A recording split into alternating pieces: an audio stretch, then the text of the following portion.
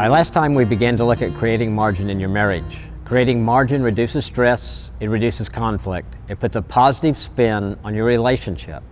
But remember this, creating margin in your marriage is not a one-time event. It is a lifestyle. It's creating margin today and tomorrow and the day after tomorrow and on and on. It's breaking negative cycles and patterns. It's building an awesome marriage that's filled with lots of grace for each other.